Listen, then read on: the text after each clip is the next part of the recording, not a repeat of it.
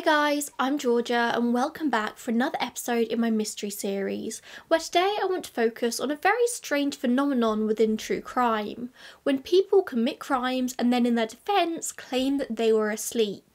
Yes, this is something that's happened multiple times in the past and I'm sure will happen again in the future. It's not a super common defence as it's incredibly hard to prove and comes with any number of caveats, but quite simply, people can't be held liable for crimes if they weren't conscious during them, can they?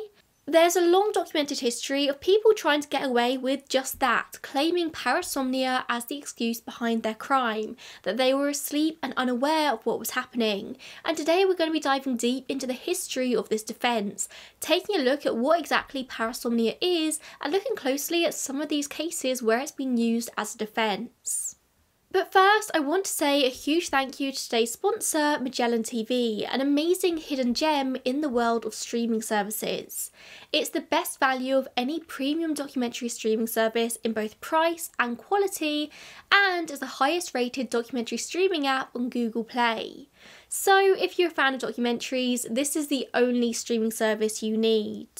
Magellan TV is all about the drama of real life and has the largest and best collection of true crime shows anywhere, focusing in on the quest for justice, famous unsolved cases, as well as on the other side of the coin, the justice system and what causes criminals to become criminals. This week I want to recommend to you a very relevant documentary, and that's Sleepwalkers Who Kill.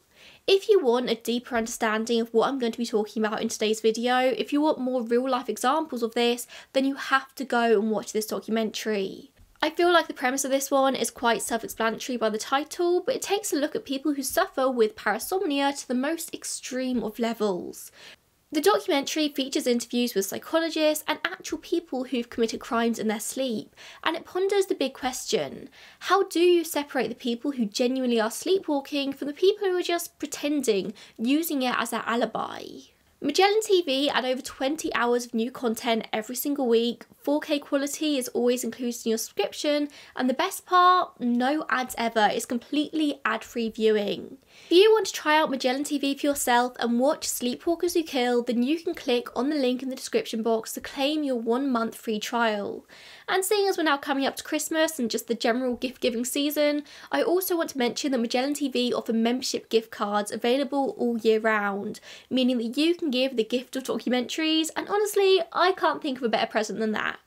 It's a very easy gift with the fantastic added value of knowledge, and you all know how I feel about knowledge. So first, what is parasomnia as a whole? Well, parasomnia is defined by the Oxford Dictionary as a disorder characterised by abnormal or unusual behaviour of the nervous system during sleep. But really, it's kind of a catch-all term for unusual behaviours that people experience either prior to falling asleep, while asleep, or as they're waking up. There are deemed to be 6 different types of parasomnia, some of which are more relevant to today's episode than others. So there's sleepwalking, which we've all heard of, and is known to affect about 4% of adults. This refers to any action performed whilst the person is technically asleep. It doesn't have to be literally sleepwalking. Extreme nightmares and night terrors are also both considered to be types of parasomnia. Then you've also got teeth grinding and nocturnal sleep-related eating disorder. That one's in the name, people eat in their sleep, which is incredibly dangerous. It can cause extreme weight gain, potential choking, you could cut or hurt yourself with kitchen utensils, or you could eat something you're allergic to. You're asleep, you don't know what you're doing. Then finally, there's REM sleep behaviour disorder, deemed to be much more extreme than your just regular sleepwalking, and this mostly occurs in males over the age of 50. This is possibly the most relevant type of parasomnia to this video. Sufferers are known to act out their dreams during REM sleep, which are often dramatic and or violent. Normally, for most people during REM sleep, the body experiences temporary paralysis of most of the muscles, which allows us to dream quietly and safely throughout the night. However, for people suffering from REM sleep behaviour disorder, this doesn't happen, and therefore you can physically act out your dreams. For some, this manifests in just more twitching or quiet sleep talking. For others, this can manifest in much more violent movement, shouting, kicking, punching, or worse, especially if, as I said, the dreams themselves are violent. Obviously, this means that either the sufferer themselves or their sleeping partner or just anyone in the vicinity can be injured or worse as a result. But REM sleep behaviour disorder is relatively rare. It affects only 0.5 to 1% of adults, and as I said, mostly occurs in males over the age of 50, but it does come on a spectrum. It's going to be even rarer for people to suffer with the more violent form of this. But according to the Sleep Foundation, up to 60% of sleep partners have reported experiencing a physical injury. Often, REM sleep behaviour disorder coexists with other neurological symptoms, things like Parkinson's disease, Lewy body dementia, multiple system atrophy, narcolepsy, or stroke. In a lot of cases, the sleep disorder precedes the development of one of these neurodegenerative diseases.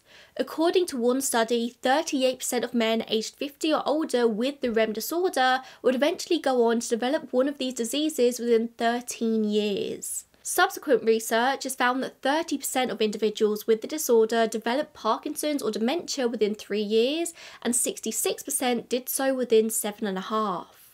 Again, according to the Sleep Foundation, the average onset age is 61 years old, with 87% being male. Despite all of this, little is known about how exactly these things are linked. We actually don't know all that much about sleep. It is thought that alcohol or certain prescription drugs can contribute to the sleep disorder, and preventative steps can be made, as well as changes in your sleep routine and schedule, but there's no one cure-all. Of course, if you do have the REM sleep behaviour disorder, there are a number of steps you can take to ensure both your own and your sleep partner's safety at night. Things like removing sharp objects and weapons, placing padding on the floor and bed rails, even putting a mattress on the floor. You can also protect the bedroom windows. You can pad the sharp corners of furniture. This is a really serious disorder that can really cause injury for both the sufferer and their partner, or like I said, just anyone in the vicinity. So that's our brief overview of what parasomnia is, and maybe you've already got an idea of how somebody might want to use this as a legal defence, whether or not you're a genuine sufferer. So let's dive into 4 of these parasomnia cases, starting with RV Parks, a landmark Canadian case from 1992 and probably one of the more famous parasomnia defences. Or actually, as all of the legal documents refer to it, automatism, which is the performance of actions without conscious thought or intention. The RV Parks case was a leading Supreme Court of Canada decision on the criminal automatism defence as to whether the condition of sleepwalking could be classified as non-insane automatism or whether it should be classified as a disease of the mind, a mental disorder. If the latter, any case deemed to be automatism could warrant a verdict of not guilty by reason of insanity. I don't know why I'm really struggling to say the word automatism, so we're going to be in for a wild ride here. This case originally began back on the night of the 23rd to 24th of May 1987, when 24-year-old Ken Parks got into his car and drove over 20 kilometres from his home in Pickering, Ontario, to the home of his parents-in-law in Scarborough, Ontario, after falling asleep in front of the TV. He last remembered watching Saturday Night Live around 1:30 AM. While still asleep, Ken had managed to put his shoes on, find his car keys and leave his house, leaving the front door and garage doors wide open. This was very unusual in itself, as Ken was militant about locking his front door. He then drove all that way 20 kilometres through the streets, a 15-minute-ish drive whilst apparently still asleep, before arriving at his parent-in-law's home. Once there, he picked up a tire iron from the garage and went up to the bedroom, where he attacked Barbara and Dennis Woods. He struck his mother-in-law, 42-year-old Barbara Woods, with a tire iron and stabbed her 4 times, murdering her. Her husband Dennis was also stabbed and choked, but he would survive the ordeal. But Barbara and Dennis weren't the only 2 at home. Ken's teenage sister-in-laws were also there, and they heard the commotion. They would report hearing strange grunts that would stop and start. Obviously, they screamed out, and around this time, Ken came out of his sleepwalking trance very briefly. He recalled waking up and seeing his mother-in-law's face and going upstairs to try and calm the girls down. Then, suddenly, he was inside his car, covered in blood, with a knife in his hands. At 4:45 AM, he drove straight to the nearest police station and handed himself in, saying that he'd killed his mother and father-in-law. The officers would note that Ken seemed to be highly agitated and very anxious. They obviously took him into custody and took him to the local medical centre as he'd badly injured his hands. It would turn out that he'd severed tendons on 5 fingers on both of his hands, but seemed to be completely unaware of any pain. He actually needed surgery on both hands and spent days in hospital before eventually being taken to jail and then to the Toronto East Detention Centre. By this point, he said he had no memories of what had taken place. He knew nothing of the murders. But of course, he was charged with first-degree murder in Barbara's case and attempted murder in Dennis's. Now, it's important I give you a bit of context as to Ken's relationship with his in-laws, and you'd probably be forgiven for assuming that this was a very bad relationship considering what happened. But it turns out that simply wasn't the case. Ken didn't have the best bonds with his own family. He hadn't lived with his mum since he was 15, and he spent the last of his teenage years living with his grandparents instead. Then he met a girl called Karen Woods, who was a teenage runaway, and the two fell in love. He convinced Karen to return home to her parents and reconcile, which she did. So from day one, Ken was very much in the Woods' good books. They got married when Ken was just 21 years old, and his in-laws essentially became his parents. They treated him as their own son, and they spent a lot of time together. Ken was 6'5" and 225 pounds, so he was a pretty large guy. Barbara called him her gentle giant. It was a very loving relationship from the very beginning. Only it would turn out that Ken had a bit of a gambling problem. As it always does, this started off very small and just spiralled completely out of control. He worked a pretty demanding job as a project coordinator, working 10-hour days more often than not, and then Karen fell pregnant. The gambling started as a way for him to just earn some money to pay off some of the mortgage and be able to raise his daughter comfortably, but of course, it's never that easy. Soon, Ken found himself in serious financial trouble, and in a last-ditch attempt to stop them from losing their home, he started embezzling at work, which just added more stress. Always a deep sleeper, somebody who really valued his sleep, Ken was now only sleeping for 4 to 6 hours a night before waking up early and heading to work. Then the baby was born in the midst of all this stress, and we all know that a newborn is never conducive to a good night's sleep anyway. March 1987, Ken's work found out about the embezzlement and he was fired, with them asking for all the money back in lieu of taking him to court. At this point, he has to come clean to Karen, who said they should sell the house, and she went back to work herself. But in all of this, he's still gambling, thinking that surely the next bet is going to be the one that pulls them out of this hole. Gambling is a particularly nasty addiction because your problems are generally money related here. And how can you potentially come into a whole load of money suddenly and fix all your problems? By gambling, by winning a big bet. It's this never ending cycle. Ken did eventually end up getting help though. He went to Gamblers Anonymous after his health started to suffer. The weekend that this murder happened, he had plans to meet with both his and Karen's families to share with them what he'd been going through. But this stress and shame meant that on the night of the 22nd, Ken didn't sleep a wink. He was meant to be telling his grandmother that next morning, but couldn't bring himself to do it, instead deciding to do it the next day, and he went to play rugby with his friends instead. As you can probably imagine, Karen was furious when she found out about this. There was only so much she could take. The couple had an argument, and at 4:30 p.m. she went to work, leaving Ken with the baby, who he put to bed around 8:30 p.m. and then settled on the sofa himself, watching TV until Karen came home around 9:30–10. Together, the couple watched TV until midnight. She went off to bed, but Ken said that he wasn't going to be able to sleep yet. He was too stressed. He was going to stay downstairs for a bit. And then, as I said previously, the last he remembered was watching SNL around 1:30 a.m. And then, all of a sudden, he's covered in blood at the police station at 4:45 a.m. And of course, Ken was thoroughly confused by everything that happened that night. The only reasonable explanation that he could come up with was that he was sleepwalking. He had been known to sleepwalk before, but obviously he'd never done anything like this. He would often wake up sweating after experiencing night terrors. He was a sleep talker. He never remembered his dreams.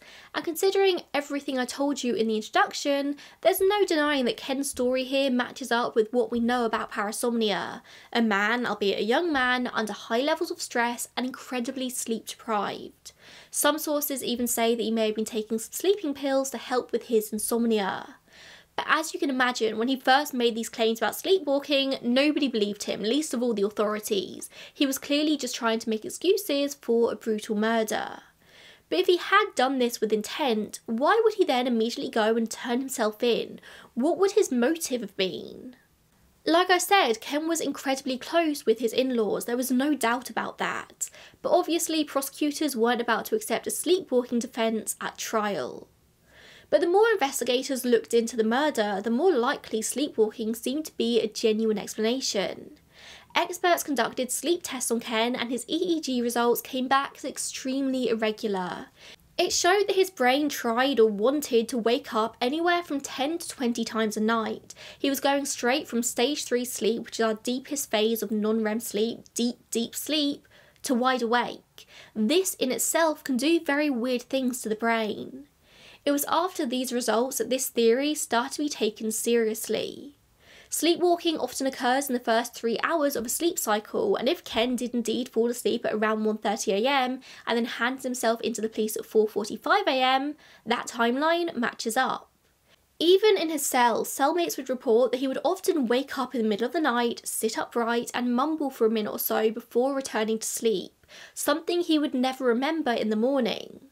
As well as all this, Ken did seem to be genuinely distraught by what he had done. He was remorseful and grieving his lost family as much as any innocent person would do. He fully cooperated with the investigation and wanted answers, and his wife Karen stood by him every step of the way. Ken's trial took place in 1989 and it was going to be a very difficult one for the defence team. They had to convince the jury that Ken was indeed asleep and that makes him innocent of the crimes. If you're sleeping, you have no control over what your body is doing and it cannot be your fault. And I must say the defence did their job really well. They pointed out that Ken was due to be having a very difficult conversation with his in-laws the next day, that they were on his mind. He received a knock on the head during rugby, he was a known sleepwalker since child, he was overall very stressed, and they also found out what was on SNL that night. The scene that would have been playing around the time that Ken fell asleep featured unusual amounts of violence, with Dennis Hopper screaming, "If you're going to kill me like this, kill me like this, kill me naked." And it also showed a scene from Easy Rider which also featured a lot of violence. Ken likely picked up on this in his half asleep, half awake state, his brain incorrectly making connections that culminated in him driving to his in-laws' house and violently killing them. The prosecution, of course, had their counterpoints to this. How could Ken drive to the in-laws whilst asleep and not get in any accidents? Well, this was a very quiet time of night and he'd driven this route more times than you could possibly count. He was on autopilot and maybe he just got lucky that nobody else was on the roads. The prosecution also argued that most sleepwalking episodes occur within 10 to 30 minutes, way too short of a time for Ken to do all this. The defence replied that the drive was only 15 minutes and the attack itself took minutes at most. On top of this as well, the prosecution failed to find any motive for Ken to kill his in-laws. He didn't benefit in any way from doing this, nobody did, and he also didn't have any history of crime or violent behaviour, he was a stand-up citizen. After 9 hours of deliberation, in a shock to people all across Canada, Ken Parks was found not guilty and was acquitted of both the murder and the attempted murder charges. People were outraged, but this was to be a landmark case in Canadian legal history. The main debate, the main outrage here was whether or not this would set a precedent for others who were trying to get out of murder charges. Anyone could say they were sleepwalking when they murdered somebody, surely people were going to do this now. And if this was a legitimate defence, surely this counts as a mental disorder. Shouldn't it be not guilty by reason of insanity? Shouldn't Ken have been put into a psychiatric hospital? In Canada, the prosecution is able to appeal the outcome of a murder trial, which did happen here. But in 1992, the Supreme Court upheld the acquittal. And in answer to the long debate over the sleepwalking defence, they also ruled that it would be up to the judge's discretion on a case-by-case basis going forwards. After all, this is a very unusual thing to happen, and most smart people wouldn't use it as a defence because it's fairly easy to prove if someone is susceptible to sleepwalking or not. Or at least in Ken's case it was, with his EEG readings off the chart. Ken was acquitted based on his parasomnia diagnosis in the end. That's pretty much what it came down to, as well as the lack of motive. In RV Parks, it was held that it was not sleepwalking which created the state of mind in which a respondent found himself at the time of the incident, but sleep, and sleep is a normal condition. However, many experts have disagreed with this over the years, saying that while sleep is indeed a very normal condition, sleepwalking is abnormal and should be considered a mental disorder rather than simply a sleep disorder. There are generally considered to be two types of automatism, two types of this defence. There's sane automatism and insane automatism. Here in the UK, the sane version results in complete acquittal if it's successfully pleaded, and insane leads to the special verdict of not guilty on the grounds of insanity, although the rules around this do differ from country to country.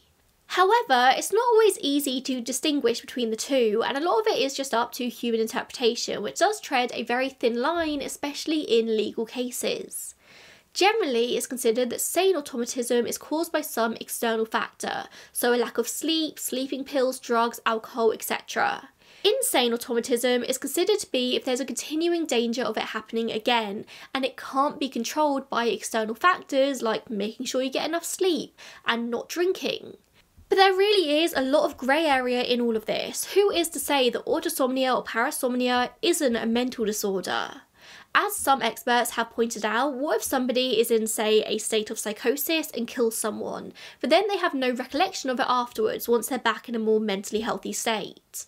That person would undoubtedly be found not guilty by reason of insanity and confined to a psych ward for an indefinite period of time. What's to distinguish that from a case of sleepwalking where they kill somebody? How is it different? I don't have the answers here, nor any particularly solid opinion of my own, but this is the difficulty with the automatism defence and why it's such a touchy area of law. Experts simply don't have enough of an understanding of the human brain, of sleep in general, to provide any solid answers. In fact, in the US, use of the automatism defence has become so frequent that a Dr. Michael Kramer Borneman from the Minnesota Sleep Institute has even set up the world's very first sleep forensics lab to help settle cases where it's used. Since 2006, the Sleep Forensics Lab has been involved with well over 400 medico-legal cases, not only from the USA and Canada, but other countries as well, like Israel, New Zealand. We all know I love a graph, and I found this fantastic graph on their website showing the subtypes of cases they've dealt with between the years of 2006 and 2017. And as you may be able to see, sexual assault is by far the largest category here, with 145 cases turned over to them for their advice. Then you've got homicide at 57, DUIs at 48, assault at 25, child abuse at 14, and so on. Interestingly, there's 2 cases of death certificates being amended under the parasomnia umbrella, which I would just love to know the full story behind. But let's move on to our second case study, which is another similar case, that of 59-year-old Brian Thomas from Neath, Wales, here in the UK. Brian and his wife Christine, 57, had been married for almost 40 years, and they were now retired, spending their spare time travelling around the countryside in their camper van. They were very much a couple living their best life. In July 2008, the couple found themselves in Aberporth, parked up in a car park for the night when a group of boy racers pull in and start racing around, doing donuts and handbrake turns, generally just being very rowdy boy racers. Unable to sleep with all this commotion and just feeling generally unsafe, the couple moved the camper van to a different car park, that of the Ship Inn, and then they settled back down to go to sleep. However, Brian suffered with a sleep disorder, finding himself having a dream where one of the boys had followed them and broken into the van. He was fighting them off in his dream. And then he woke up, finding his arm locked around Christine's throat as she lay unresponsive. He'd strangled her to death. In a panic, he called 999 and told the operator, "I think I've killed my wife. Oh my god, I thought someone had broken in. I was fighting with those boys, but it was Christine. I must have been dreaming. What have I done?"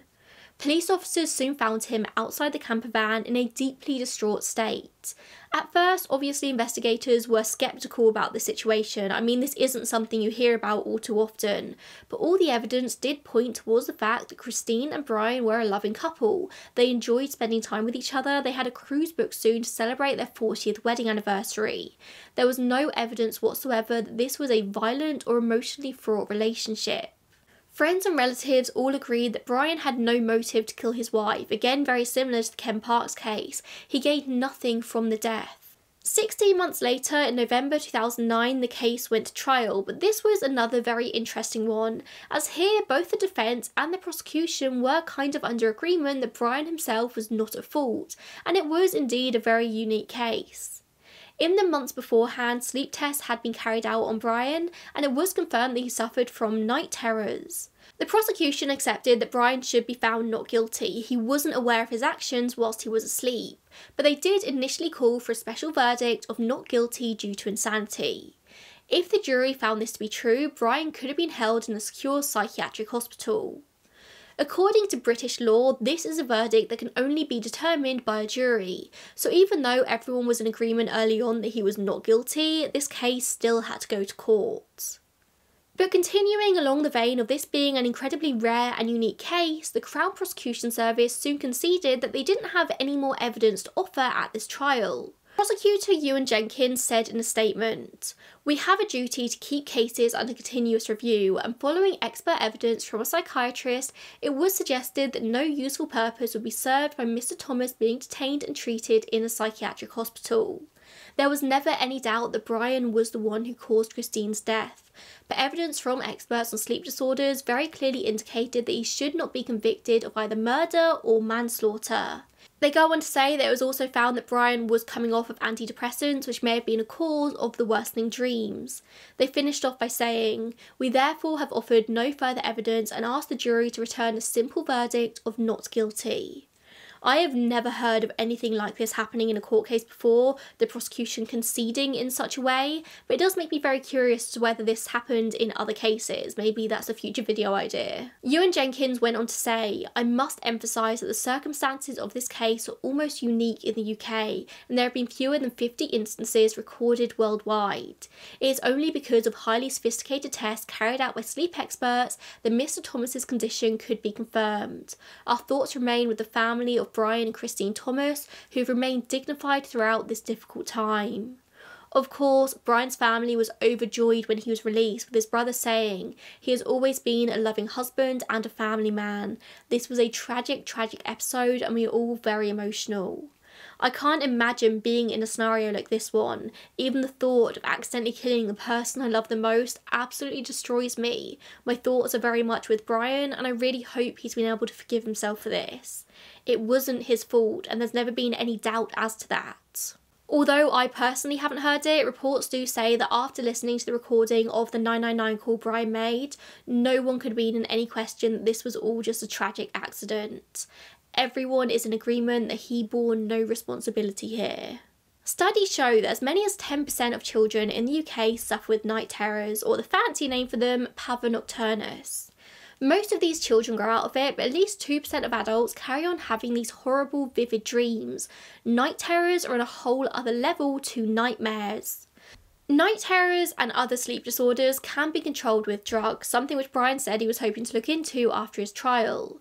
And he also told the Sun newspaper that psychiatrists advised him that he's not ever to sleep with anyone in the same bed in future. A recommendation that does make sense, and I'm sure Brian wouldn't want to share a bed with anyone going forward, but it's difficult to come to terms with that nonetheless. Now, we focus a lot on parasomnia here, sleepwalking and night terrors, but did you know there's also something under the parasomnia umbrella called sleep-related sexual abnormal behaviours, known colloquially as sexsomnia? This is also something that's been used as a criminal defence in the past in sexual assault cases, and it is a real thing. The question is whether it can be used as a genuine defence. Can it be proven? Well, apparently so. As you'll come to see, sexsomnia has been used as a successful legal defence before. This specific subtype of parasomnia is characterised by unusual sexual behaviours during sleep, of which the sufferer will generally have no recollection of when they're awake. Symptoms of sexsomnia obviously vary from person to person, but it could be anything from masturbation, fondling, sexual noises, sexual movements, initiating sexual activities, sexual aggression, and even sexual assault. It's said to be 3 times more common in men than women, and often occurs alongside other parasomnias. It won't usually be a lone symptom. About 7% of referrals to sleep disorder clinics are accounted to sexsomnia. Research around sexsomnia has been very limited up to this point. The term wasn't even coined until the early 2000s, so we don't exactly have a whole load of information to pull from here. But it is thought to be triggered by a variety of environmental or lifestyle choices, or an underlying medical cause. Things like drinking alcohol, past or current recreational drug use, stress or anxiety, sleep deprivation, depression, shift work, or poor sleep hygiene. This doesn't refer to hygiene in the cleanliness sense, but instead the habits and practices that are conducive to sleeping well on a regular basis. Good, consistent, uninterrupted sleep. Of course, the implications of sexsomnia can be incredibly complex. By its very nature, it can have a profound negative impact on both the sufferer and their partners. People with this disorder tend to have no recollections of the events. And is there anything scarier than genuinely carrying out behaviours outside your consciousness? According to sleepstation.org.uk, a review of 90 cases of sexsomnia from 9 different countries, including the UK and the USA, found that 82% of the offenders were male. About a third of these included reports of aggression and violence, and 14% of them resulted in legal proceedings. Sexsomnia is formally recognised as a psychiatric disorder and has now been included in the DSM-5, which is kind of the diagnostic manual of psychiatric disorders. However, this doesn't make cases of sexsomnia immune from legal proceedings. Sexual assault is still, at the end of the day, a pretty serious crime. But sexsomnia isn't something that's widely reported on, mostly because of the level of shame associated with anything sex-related. But there's also a legal reason as well. It's a slippery slope of people realising this could be a genuine legal defence and therefore using it dishonestly in all manner of cases. Prosecutors and investigators must be able to understand and distinguish between intentional abuse and legitimate sexsomnia. But how do you do that? How is that going to be possible? Experts say that both parasomnia and sexsomnia are legal defences that should always be viewed with scepticism. It's got to be proven via testing and background. It's got to be closely scrutinised before anyone can be found not guilty whilst using these. It's honestly an absolute minefield, and it doesn't seem like any country has fully figured out how to deal with this. Almost every country with automatism laws basically say it's up to judge or jury discretion. And so here we have our third and final case study, another Canadian case, this time known as R.V. Ludica. If you haven't figured out already, I'm going to be talking about sexual assault here, so you have been warned. This case comes from 2009 in a post-Ken Parks Canada, where the decision on the criminal automatism defence had already been made. So it's looked at by a case-by-case basis and decided by the judge. Jan Ludica was a 30-year-old landscaper back in July 2003 when he attended a house party in Toronto and fell asleep on the sofa, along with another female party attendee who fell asleep on an adjacent sofa. They had both been drinking, as usually tends to happen at a house party. The woman was woken from her sleep to find a man, Jan Ludica, on top of her, having sex with her, something which is all women's absolute worst nightmare. In talking about the legal case that follows here, I don't want you at all to think that I'm minimising the woman's, who remains unnamed, trauma. As you can imagine, this is probably one of the worst nights of her life, and I really hope that she got all the support that she needed in the aftermath, and that she's doing okay nowadays, at least as well as she can do. I just don't want it to seem like I'm dismissing the victim here because she is the most important person in the story, but we just don't know anything about her, we don't even know her name. And two things can be true. Whilst the situation was obviously traumatic for the woman, it also seemed to be traumatic for Jan, if the sexsomnia defence is to be believed. And it was. He would eventually be acquitted at trial, which was to the disgust of many women's and rape prevention groups who felt like there had to be some level of accountability here. Jan said that he only awoke and became aware of what was happening when he hit the floor after the woman pushed him away. She said, "Who the hell are you and what are you doing?" To which he simply replied, "Jan." He went to use the washroom and found that he was still wearing a condom, which he'd put on before the assault. The woman made her way to Women's College Hospital where she would be treated for rape.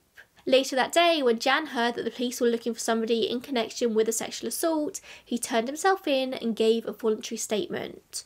From the outset here, he acknowledged that he had engaged in non-consensual sex with the victim, but also said that he was asleep when it happened and he was unable to control his actions. Investigators would find that Jan had spent the night before the house party in question at a friend's home, drinking alcohol and consuming copious amounts of magic mushrooms, and he didn't get a wink of sleep. The next day, he drove back to Toronto where he had plans to attend another friend's party, and he arrived there about 7:30 p.m. He was said to have drunk around 16 drinks that night, anywhere from 8 to 12 beers and several other alcoholic drinks as well. In the early hours of the morning, having not slept at that point for over 22 hours, he fell asleep on the sofa in the same room as this woman. The next thing he remembers is being pushed to the floor. At the subsequent trial in 2008, the defence team would put forward the defence of non-mental disorder automatism, sane automatism, whilst the prosecution took the position that he had not established that his actions were involuntary and therefore he was guilty of sexual assault. The defence also said that if the actions were involuntary, insane automatism, then this would suggest that they were the product of a mental disorder and the accused should be found not criminally responsible on the grounds of this. At trial, an expert on sleep disorders, Dr. Colin Shapiro, testified that Jan was acting without logic or reason when he committed the assault, putting forward evidence that he was sleepwalking and ultimately concluding that he was suffering from sexsomnia at the time. Although I couldn't find it explicitly stated anywhere, I can only assume that Jan underwent similar sleep testing to that of Brian Thomas and Ken Parks.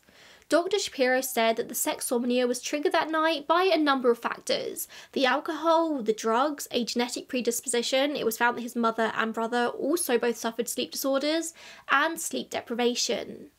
The defence also brought forward past girlfriends who said that there had been similar incidents with them in the past in which he was definitely sleepwalking and unaware of his actions. And in the end, the judge accepted this defence, stressing that the medical evidence presented was very strong. He said that at the time of the assault, the defendant, Jan, was in a state of sane automatism and that his conduct was not voluntary. Therefore, he was acquitted of the crime, and the judge also stated that the evidence did not fit the definition of a disease of the mind, so he didn't need to get a psychiatric evaluation. Which, of course, was not the verdict the woman, the victim, wanted, and she swore to take this case all the way to the Canadian Supreme Court, which she eventually did. However, they also found that Jan was not criminally responsible for his actions. By this point, it was 5 or 6 years since the incident, and it was found that Jan had adopted a lifestyle plan to ensure that nothing like this ever happened again, something that they called a well thought through relapse prevention plan. It was found that he'd been living in the community without any difficulty in the years since this assault. He'd made steps to reduce stress in his life, he had a maximum of 2 alcoholic drinks per week, and he sleeps safely with no access to females who are not his significant partner. If he is forced to sleep near someone else, he makes his history of parasomniac behaviour well known. Importantly, Jan put all of this in place without ever being officially ordered to. He did it off his own back, which looked very good in front of the boards. At this point, he also agreed to get 8 hours of sleep a night, not stay up late or attend parties late, and to absolutely not fall asleep at parties. But this is all at the expense of a very traumatised woman who in her eyes has experienced no justice from the assault that she suffered through. There are truly no winners in a situation like this, or any situation involving intense parasomnia, whether that's physical or sexual. Whilst in the 2 parasomnia death cases I mentioned, the families of the perpetrators stood by them, knowing their character, we can't expect that from a surviving victim who is entirely removed from the perpetrator. She didn't know Jan, why should she believe the sexsomnia defence? It does sound like a defence that anyone who committed sexual assault would use in an attempt to get out of jail time. I truly don't know how to justify a case like this. It can't be justified, it truly is just tragic on all sides. I mean, all of the case studies I've shared with you today have been tragic. You really don't want to find yourself on either side of this coin. And I think I'm going to actually leave this one here. It's been quite a heavy episode this week, so maybe go and watch something a little bit lighter next. I know I'm going to. Thank you so much for tuning in. If you have any of your own sleepwalking stories, please share them in the comments. Hopefully nothing as awful as any of these, and I will see you in the next one. Bye guys.